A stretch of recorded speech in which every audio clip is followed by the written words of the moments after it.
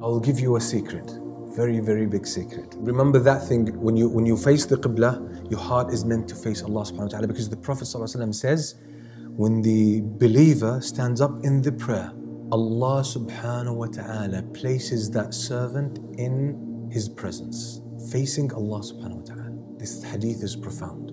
When you stand in prayer, Allah faces you. And the worst thing you could do is that Allah faces you with attention and your mind is somewhere else. How bad does it feel? You're talking to someone and his mind is somewhere else. You would take offense, won't you? And imagine if you're talking to someone and he turns around as if you're not talking. How many people do this with Allah subhanahu wa ta'ala? One day, there's a story mentioned by Imam al-Dhahabi in Siyar A'lam al-Nubala. He says there was a group of people who were traveling at night. They came to this valley and there were some woods. So they were getting themselves ready to sleep.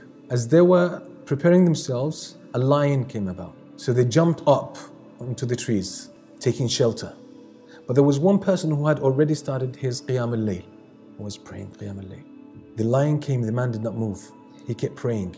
So the lion was walking around, he turned around the guy, and then he left. When these guys came down, they said, "You're crazy." They said, "The lion was here, you didn't move." He said, "Wallahi, I felt shy that I'm standing before Allah subhanahu wa ta'ala and I fear something else. I was shy that I stand in front of Allah and I fear one of His creation."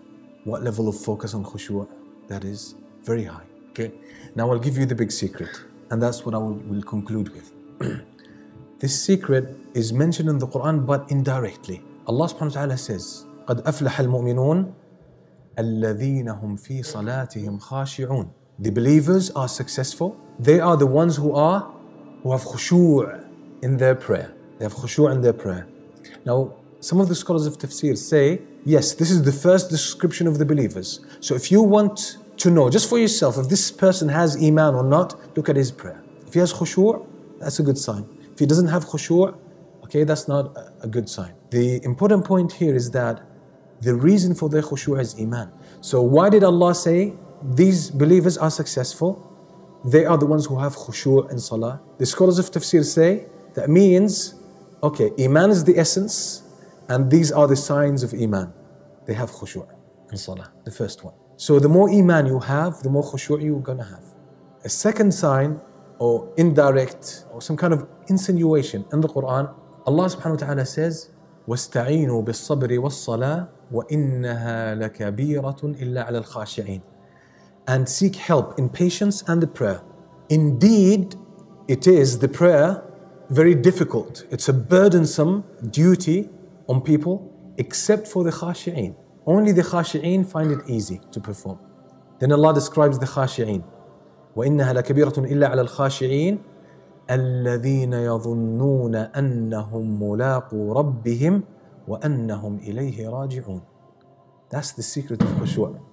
الَّذِينَ يَظُنُّونَ أَنَّهُمْ مُلَاقُو رَبِّهِمْ. The khashi'een, what is their description? They have faith and conviction that they will return to Allah and meet Allah. That's it. That's the secret of khushu'. If you truly believe that you will meet Allah on the day of judgment, and that's your ultimate destiny, that's the most important point in your future. The moment you meet Allah subhanahu wa ta'ala on that day, the more belief you have about this, the more khushu' you will have in salah.